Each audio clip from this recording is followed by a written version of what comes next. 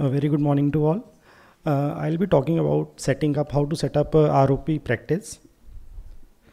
These will be the topics which I'll be covering. Setting up ROP practice is not for everybody. It's a person who has a particular interest in doing ROP, only beneficial for them. So I will be covering for the training part, equipment, tie-ups, documentation, indemnity required if you are doing ROP, and how ROP has helped me in my private practice, and message. So before starting ROP, a good training is very much important.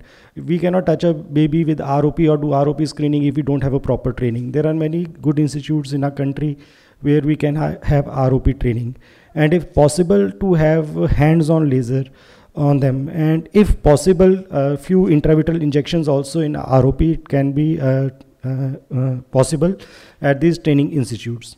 In the starting, if we are starting ROP, at least to start with medical ROP, to start with lasers and anti-VEGFs. Surgery I am not doing.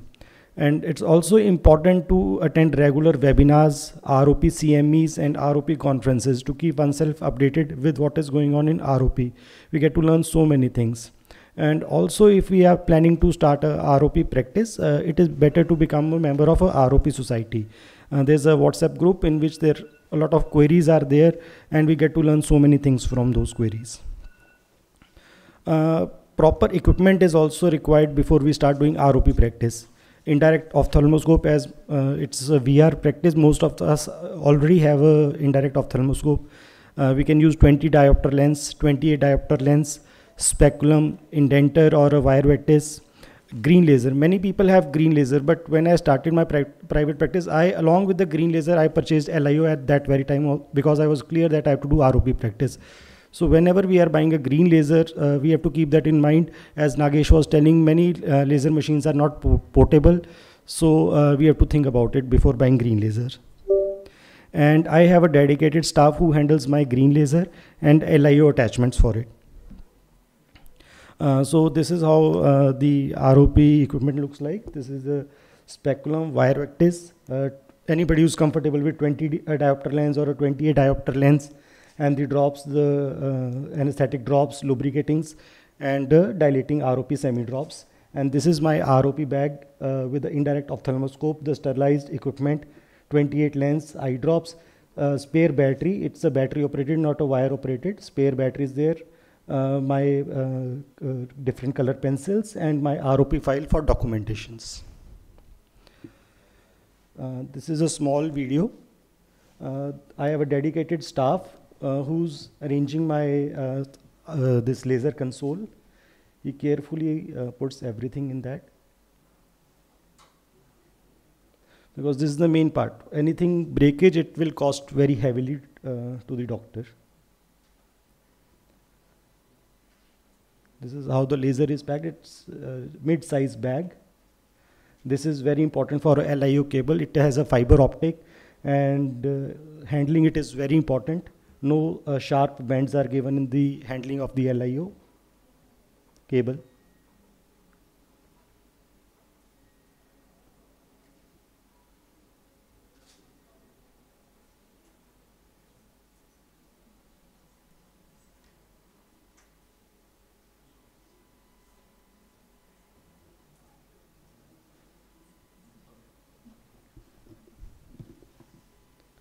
And this is my indirect ophthalmoscope bag.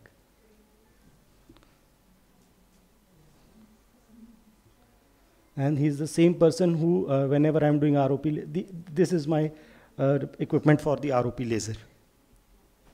And this is the same person who, wherever I go to the NICO, he is the person who installs the laser for me. He is the only person who's handling my laser. So a little about intravitreal, how I gave intravitreal injections in ROP.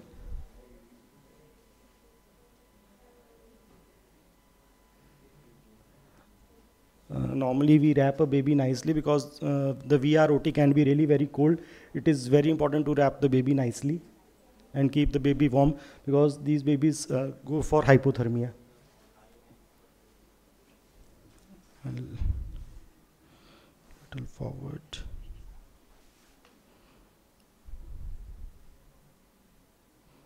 These are the things required for giving intravitreal injections. Single adult drape which we are using phaco can be fixed on both the eyes together.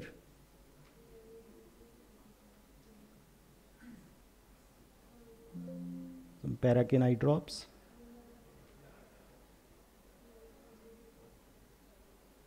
This is the dose 0.02 ml of, I usually use Avastin.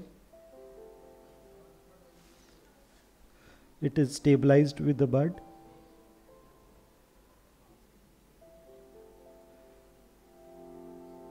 And the tip is aiming towards the optic nerve. And my assistant is pressing the plunger to give the injection, to inject the dose.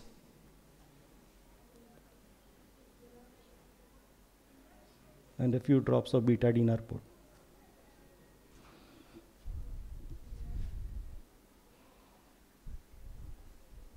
Similarly, it is repeated on the other side. We change the gloves, both the assistant and the surgeon. The injection is given.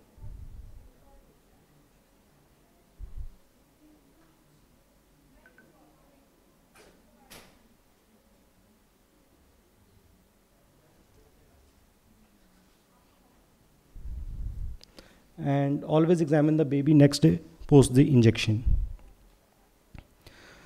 It is very important when we are starting ROP practice, we should tie up with various NICUs around the city. We should know which are the level 3 NICUs are available, and we should just go and meet them, the pediatricians and the neonatologists, and explore the options of doing ROP practice in their hospital. I usually don't tell them to send the babies to me. I just go to their NICUs and examine the babies. And we have to build a good rapport with all the neonatologists and the pediatricians. Many government hospitals, they don't have ROP specialists, so they also come up with various schemes, and they sometimes outsource ROP specialists. And also we can organize various CMEs. The big hospitals or the corporates, they have a boardroom, so we can always arrange small CMEs in there so that they know that you're doing a lot of ROP.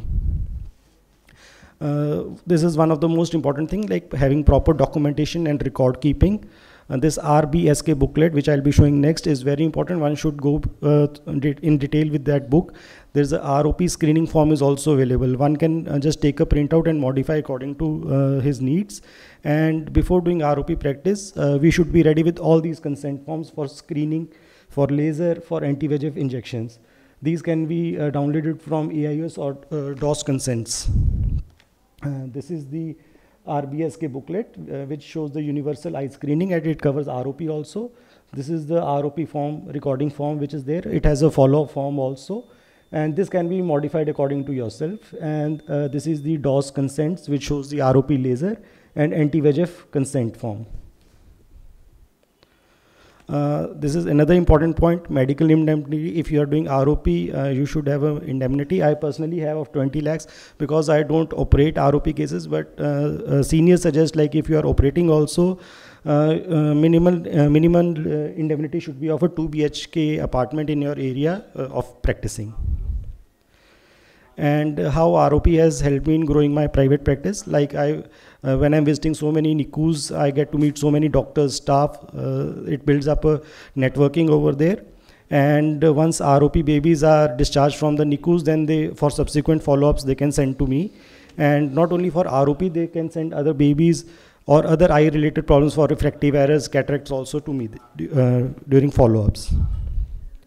So the take-home message is, when in doubt for ROP, don't hesitate to refer to higher center or take a second opinion.